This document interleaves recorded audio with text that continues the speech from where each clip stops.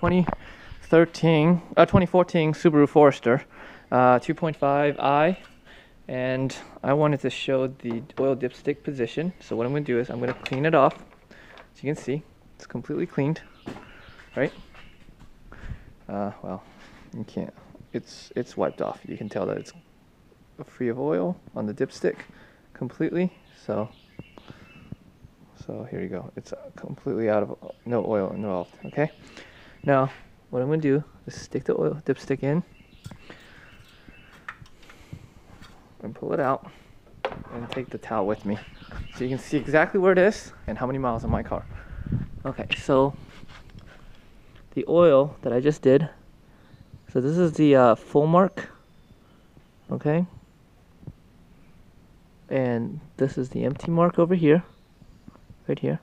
I didn't touch it. So the oil level is here on this side, and on this side it's only down to here, so I have to take the closer of the two. So this is about 0.8 quarts now. I would say 3/4, maybe 3/4, so about 0.7 quart low now. And right now, my car, I want to show you this documentation so everybody knows exactly where it is. This is my car. This is the manual. Okay. It has 13,993. So the last time I did it was like 12,001 something. So in less than 2,000 miles, I've burned almost a quart of oil. And this is speeding up rapidly because the last time, 3,000 miles, about 0.8. Now only not even 3,000 miles. I'm already at 1 quart low, almost 1 quart low.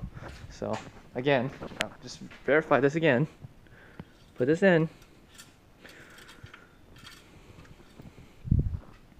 And take this over here so you guys can see exactly where the oil is on the dipstick. So there's the top side and there's the bottom side.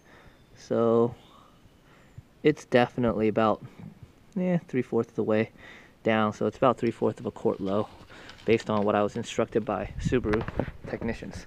And again, double check the mileage here. So there's no 13993.